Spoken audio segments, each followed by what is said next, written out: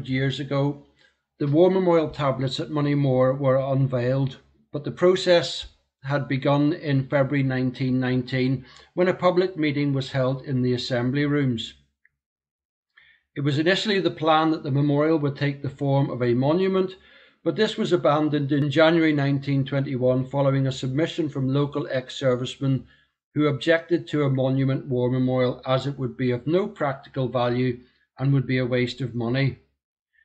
The ex-servicemen had suggested several additions and improvements to the assembly rooms, with a tablet recording the names of those who had served and died. The committee approached the Board of Trustees of the Manor of Drapers charity, who owned the assembly rooms, to submit the proposed changes, which were subsequently accepted. In May 1921, the Moneymore War Memorial Committee decided to erect one tablet at the assembly rooms listing all those from the district who had served, with the fatalities being recorded in a central panel. By 1922, the decision had been made to have a stone tablet naming the war fatalities and a separate brass plaque naming those who had served. Again, an objection was raised by local ex-servicemen, as there was to be no distinction between those who had served overseas and those who had provided home service. The committee decided that those who had served overseas would be named first on the plaque. The memorial tablet and plaque in Moneymore were unveiled on Thursday, 12th October 1922 by Brigadier General Sir William Hackett Payne, who made reference to the ongoing unrest in Turkey and the prospect of civil war in that country. The tablet on the outside wall of the assembly rooms is made of Irish limestone with a red Aberdeen granite panel on which the names of 25 men from the district who died are recorded. The memorial was the work of James Robinson of York Street in Belfast and features a laurel wreath and palm fronds at the base. The entablature features crossed bayoneted rifles and standards surmounted by a crown with a cannon on either side. Three sons of William Fitzwilliam Lennox Cunningham and Laura Calvert Arbuthnot served in the Great War and are commemorated on the tablets.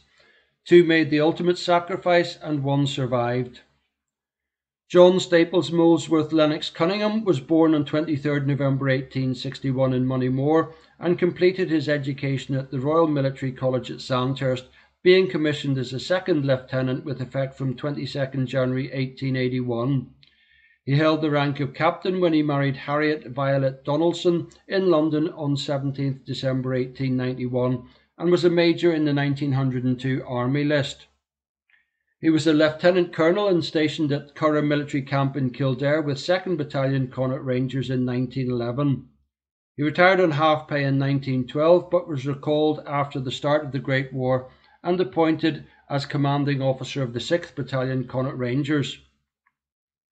He was deployed to France with 16th Irish Division in December 1915 and was killed in action on 3rd September 1916 during the Battle of Guillemont, a phase of the Battles of the Somme 1916.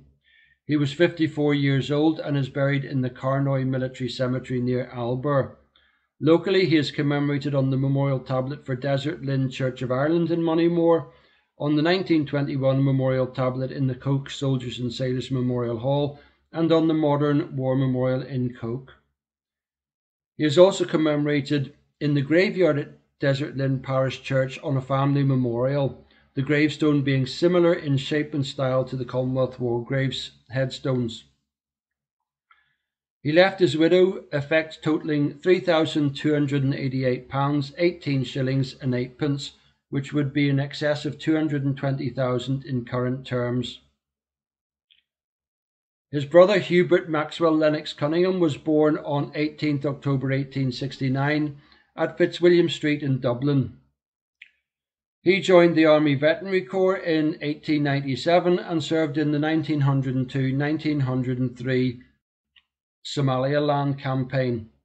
Hubert Lennox Cunningham held the rank of captain when he married Eva Darley on 19th October 1909 at Kilturnan Parish Church in Rathdown, Dublin.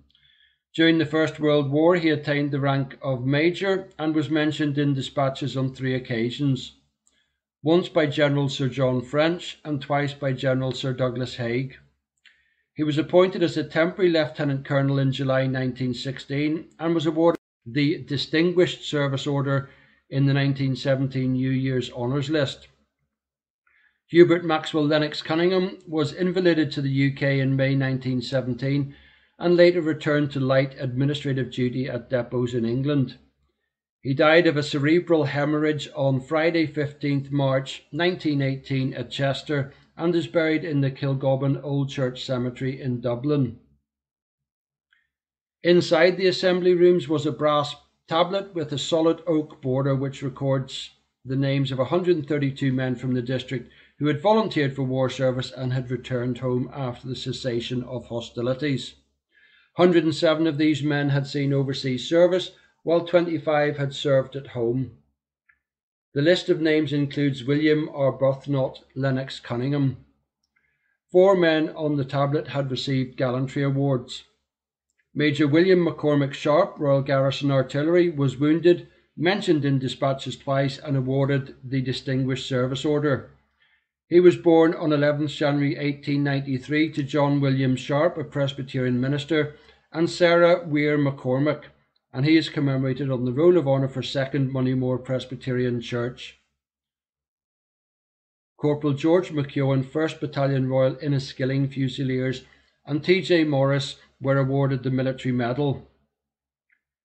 2nd Lieutenant Stuart Lecky McIver of the Royal Field Artillery was awarded the Military Cross in November 1916 for conspicuous gallantry in action. He established communication from a captured trench under condition of great danger. He repeatedly went back through a heavy barrage to mend the line, showing the greatest disregard for his own personal safety. Stuart McIver was born on 16th May 1895 to Dr. William McIver and Josephine McIver née Lecky, and the family lived at High Street in Moneymore. Stuart McIver was studying dentistry at Edinburgh University when the war commenced, and was a cadet in the Officers' Training Corps when he received his commission in May 1915, being deployed to France in July 1915. He held the rank of Major when he relinquished his commission and is commemorated on the Roll of Honour for 1st Moneymore Presbyterian Church. They shall grow not old, as we that are left grow old. Age shall not weary them, nor the years condemn. At the going down of the sun and in the morning, we will remember them.